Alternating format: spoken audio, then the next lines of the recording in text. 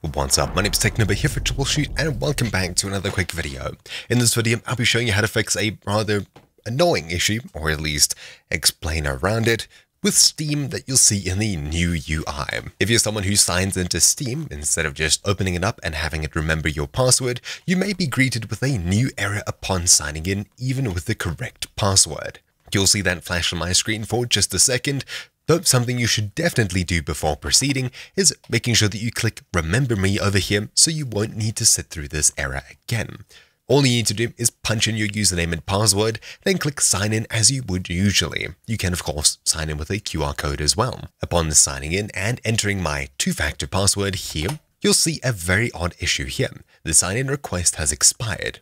Don't worry. All you need to do is sit here until it eventually times out and you're dropped into the main menu of Steam here. It's incredibly annoying as I had no idea what was going on. I was sitting there for 10-15 seconds on my much slower laptop and absolutely nothing was happening. If you click retry, it'll simply open up the login screen again and you won't be dropped into Steam as you just saw that I was.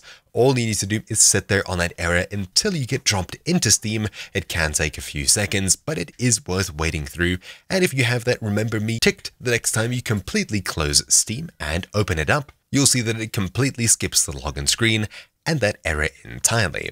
Just like that, there's a little connecting icon and poof, I'm dropped into the main menu. It's very annoying to have to sit through this. I'm sure this is something that Steam is currently working on. For now, all you need to do is sit around and wait while you're being logged into Steam. Anyways, that's about it for this quick video. I'm sorry there's not a surefire way of fixing this, though I'm here to tell you that it's definitely worth waiting for it to be fixed, or at least waiting for it to fix itself while you're trying to log in. It's annoying to say the least, but just be patient and you'll be able to play Steam games as per normal.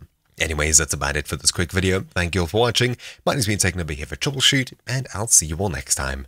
Ciao.